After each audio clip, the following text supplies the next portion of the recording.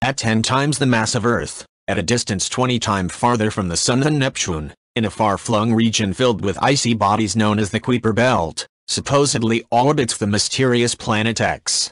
In 2016, excitement about the hypothesized planet ran high, when work by Konstantin Batygin and X.Brown provided compelling evidence for the existence of X. They observed 6 trans-Neptunian objects, TNOs, tightly clustered in one region with tilted, stretched orbits that could be explained by something with a massive gravitational sway. Even the specific tilt of the Sun could be attributed to its existence. But after the latest outer solar system's origin study, OSSOS, was released this week, things are looking dark for icy, distant X.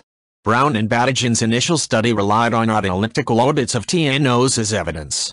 One of the first indicators was Sedna, a TNO in the outer edges of the Kuiper belt first discovered in 2014 by Chad Trujillo of the Gemini Observatory and Sheppard of the Carnegie Institute for Science. If you like this video, please leave a like and subscribe.